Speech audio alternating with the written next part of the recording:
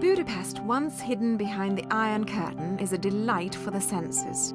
Budapest is known as the Pearl of the Danube, and there's so much beauty to see in this city, but this must be the best place to start your exploration. Fisherman's Bastion, perched high above the Danube, was built in 1895.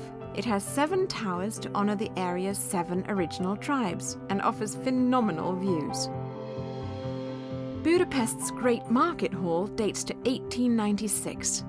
It's a literal and figurative feast with bursts of color and temptations everywhere you look, and a treasure loved by both tourists and the locals.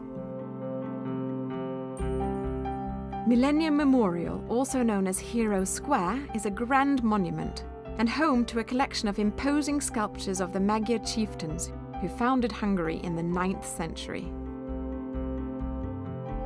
A somber stop, but one well worth making, is at the Shoes on the Danube, where 60 pairs of iron shoes provide an enduring memorial to the victims shot into the Danube at the end of World War II.